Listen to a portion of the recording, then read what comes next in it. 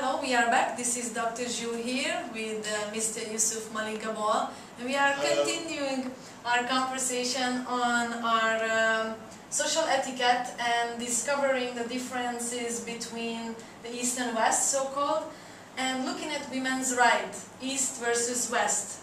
What would you say about this, and enlighten us, please? Well, I think as far as women's rights is concerned, it's basically, and again, a cultural difference. It's a cultural thing. We have in Pakistan and the subcontinent, a woman plays a very important role, very vital role. Mm-hmm. If you see the role of a mother in Pakistan, the whole house surrounds around her. She's the one who calls the shot, not the man. Only at home.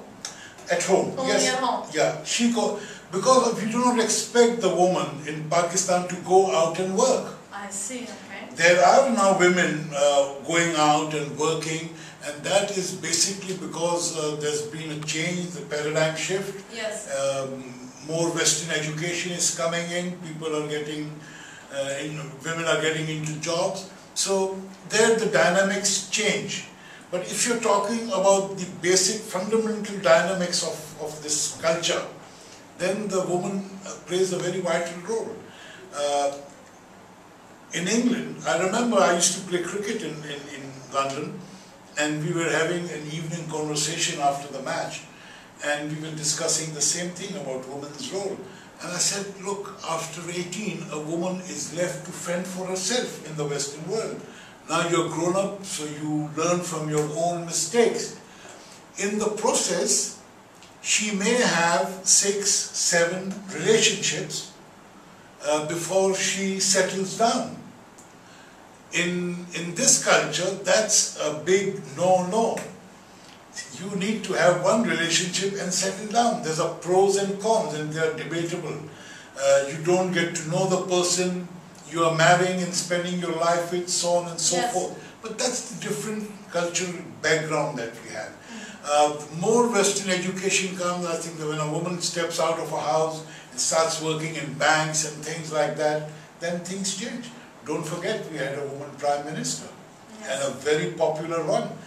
She won elections away, hands down, to so many male politicians. So it's not that, I think it's just the cultural difference. Yes, so basically when we're talking about joint family system and combined family system, what does this basically mean? Because I haven't seen this kind of before in my life, during my travelings. So many people living together in the same house, and these houses are not really small houses, big houses with different apartments in there, as you can imagine. I think the Western world have developed a system. They have institutionalized their way of living. Yes. They have a social security system. Yes. They have a system where if you are homeless, housing, especially in Britain, it's a welfare state. They give you stipends. If you are a single mother with a child, they take special care of you.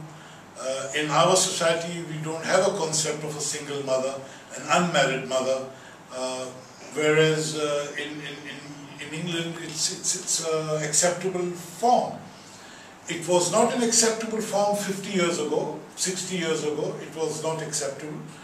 Girls used to commit suicide when they got pregnant, or they would be sent away to an unknown place, deliver the child, and come back and proclaim that it's her younger brother. Yes. So times are changing as far as these things are concerned. But because we do not have social security system over here, I think it's a good system of having a combined family system. For example, if I'm jobless, the food is being cooked in the house. I'll be given food in the evening. My wife will be looked after. My kid will be looked after by my brother who's in job, and the food is being cooked. And vice versa, if tomorrow he's without a job. So we tend to support one another in so one family unit. So that means the money which comes in from everybody goes into one wallet, and then it's spent for everybody's needs. Is this how it looks like? In some families, yes, the money goes to the mother.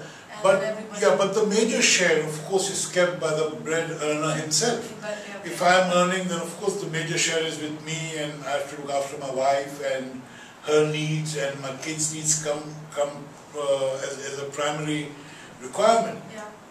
But food is not Food is one not. of that. Food is provided for everybody, irrespective of Right. who earned the day's living or not.